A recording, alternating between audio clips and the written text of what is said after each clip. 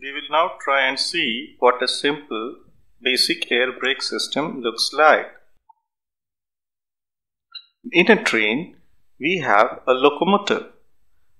The locomotive is connected to a number of trailing cars. These cars can be either wagons or coaches.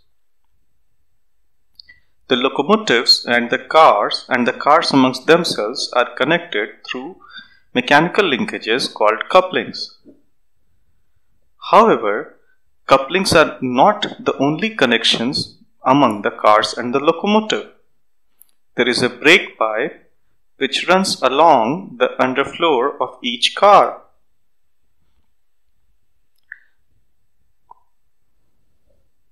These brake pipes are connected between the car and from the end car to the locomotive through rubber hoses. This is a rubber hose, and since this is connected in the brake pipe, this is called a BP hose. There is a compressor in the locomotive. This compressor takes in atmospheric air, compresses it, and fills a main reservoir. The main reservoir supplies this compressed air to the brake pipe.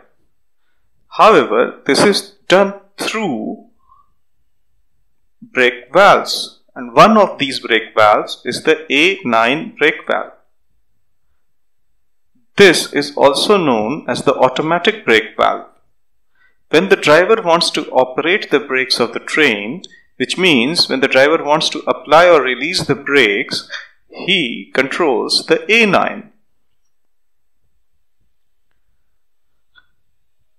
Under the floor of the car, we have the brake pipe.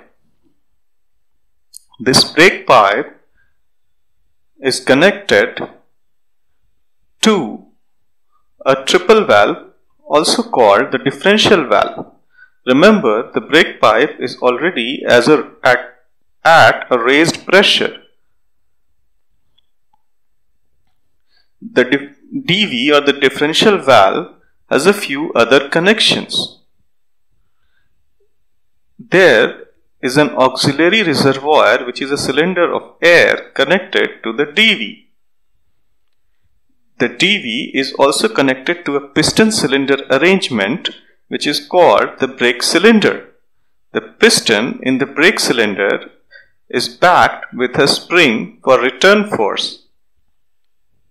The piston on the other end is connected to the brake blocks. There is another port on the DV which exhausts to the atmosphere. As soon as the driver wants to apply the brakes, he reduces the pressure in the BP by applying the A9. This reduces the pressure in the BP.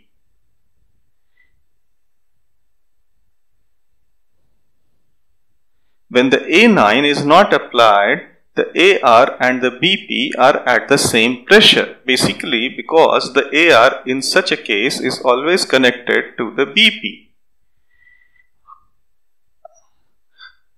As soon as the A9 is applied, the pressure in BP reduces. The DV keeps on comparing the pressures in the AR and the BP. As soon as the BP pressure falls, a slider mechanism in the DV operates, basically pushed by the AR pressure which is now in excess from the BP pressure. This causes the AR to get connected to the brake cylinder or the BC.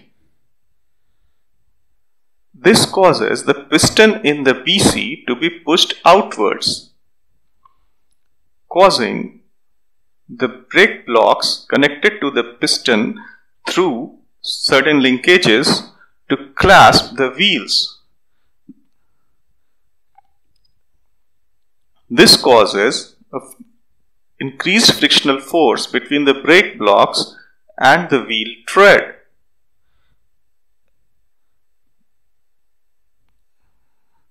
This reduces the speed of the train.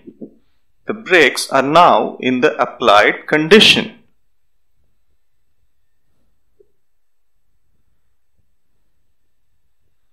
Till the BP is in reduced condition, the AR will keep on supplying air to the BC.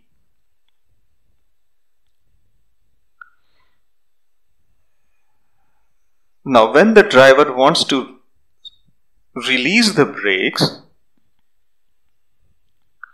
in such a case the A9 is now brought to the release position.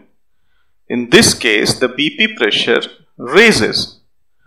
A raised BP pressure will cause the slider to move back, and the BP and the AR are then connected.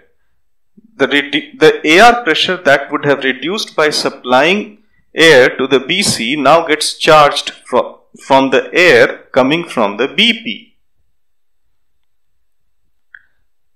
At the same time, this movement of the slider inside the DV causes the BC air to now vent out through the exhaust port of the DV. The spring mechanism inside the piston causes the piston to be pulled back into the BC, releasing the clasp on the wheels. This releases the brakes.